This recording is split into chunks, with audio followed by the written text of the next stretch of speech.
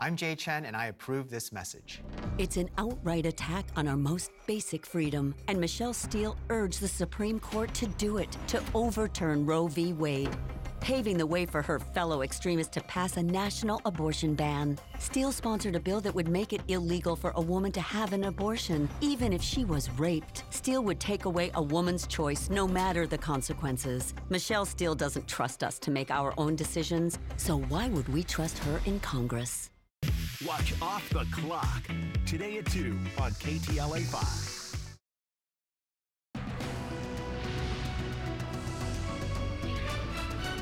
Now at noon, Hurricane Ian barrels its way onshore along Florida's Gulf Coast, packing a punch as a powerful Category 4 storm. Thank you for joining us for the KTLA 5 News at noon. I'm Glenn Walker. And I'm Lou Parker. It is feared that the hurricane could cause a catastrophic storm surge. Yeah, some damage is already being reported across the Sunshine State. KTLA 5's Corrine Winter is monitoring the latest developments. She's live in our news center with an update. Corrine?